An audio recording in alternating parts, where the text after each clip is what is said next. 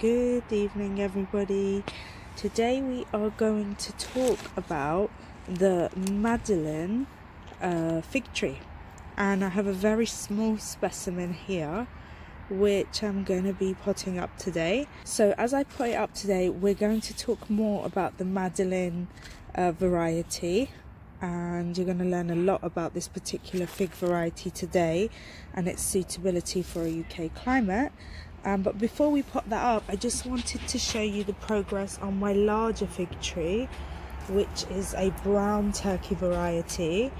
And as you can see, since I planted it probably about a month or so ago, we've got some lovely new growth emerging. We've got baby leaves coming up, so that's looking lovely and doing really well. So far it's doing well in this size pot. This is, I think, 32 litre size pot, and the next step will probably be to pot it up in a 40 litre pot, but I'm just going to give it a chance to grow a little bit. It seems to be very happy where it is right now. But anyway, today we are talking about the Madeleine variety.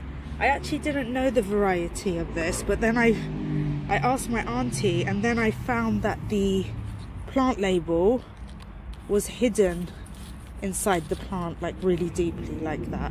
So now I know what it is. It's going to be a lot easier to look after it.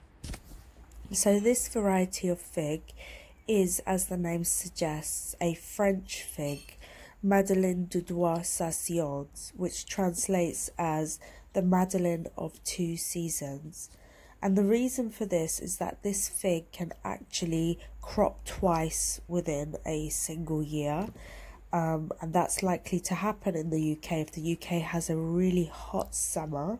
So this fig dates back to the 1500s, where it was grown in France in King Louis's Palace of Versailles.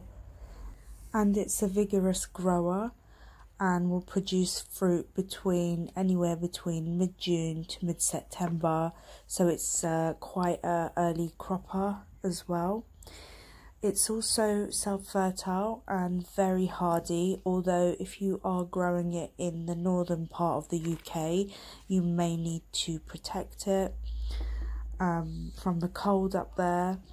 And the Madeleine fig tree can grow up to about 2 meters high, and as with all fig trees, will benefit from root restriction, which means that it is an ideal plant for container cultivation, because restricting the roots of figs will actually encourage the tree to become fruitful.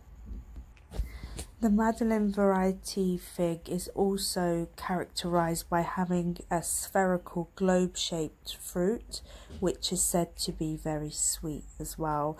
And it will be interesting to see, now that I have two different varieties of fig, how they will produce fruit in the future. So I have the brown turkey variety and now the Madeleine variety, so it will be interesting in the future to draw comparisons between the two. Lastly, don't forget to water in your new plant so that it can establish. I look forward to giving you updates in the future and sharing figs with you.